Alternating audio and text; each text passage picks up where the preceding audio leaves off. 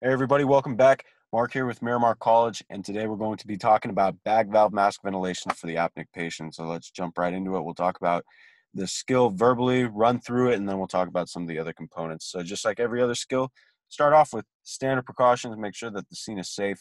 We're going to run through the AVPU, alert, verbal, painful, and unresponsive here for the check responsiveness section. So you walk up, sir, wake up, open your eyes, no response, tap and shout. And then you'll utilize a trap pinch for painful response. Well, we find that the patient is unresponsive. You turn to your partner, good eye contact, good communications, call ALS, get me an AED, and then you will check breathing and pulse for at least 5, no more than 10 seconds. So that's carotid pulse. We're down at the level of the chest. We're checking for any chest rise.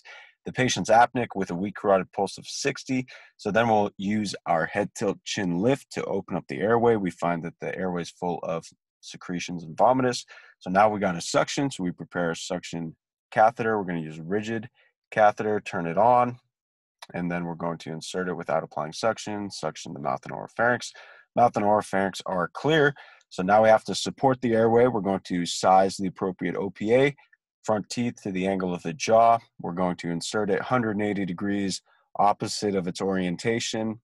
Once we hit resistance, flip it around 180 degrees again so that it seats in there. And examiner will state no gag reflex is present. Patient accepts the airway adjunct. Now you will ventilate the patient immediately using a BVM bag valve mask device unattached to oxygen.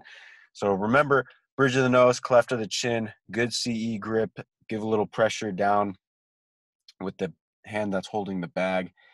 Head tilt chin lift while you're doing the CE grip, 1 ventilation every 5 to 6 seconds, delivered over 1 second. Ventilation is being properly performed without difficulty. At this time, you're going to recheck pulse and breathing, carotid pulse, 5 to 10 seconds. Attach the BVM to oxygen, that's at 15 liters a minute now, ventilates the patient adequately, so you got to make sure you get good chest rise, 10 to 12 ventilations a minute. And then the last question here, how do you know you are delivering appropriate volumes with each ventilation? We are seeing bilateral, adequate chest rise and fall. So some techniques down here. Worth mentioning again, head tilt chin lift. So this is the technique you guys should be using on your head tilt chin lift, this hand placement and this technique. This is how we check the airway for secretions and vomit on medical patients. And again, just maintain proper technique. Suctioning here. This is called the cross finger technique. See how the thumb is opening up the mandible, and you actually just take your, I like to do it with my non-dominant hand, the cross finger technique. With my dominant hand, hold the suction device and use it that way.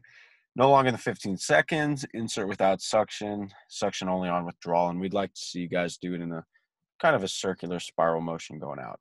Sizing the OPA, measure from the front teeth to the angle of the jaw, insert 180 degrees, rotate once resistance is felt. So you got all these different sizes. Make sure that you size the appropriate one. BVM ventilations as your bag valve mask. Seal the mask from the bridge of the nose to the cleft of the chin. Provide a ventilation by squeezing the bag until chest rise is seen. This should take about 1 second. Administer 1 breath every 5 to 6 seconds to achieve 10 to 12 ventilations per minute. All right, so that's our bag valve mask ventilation for the apneic patient.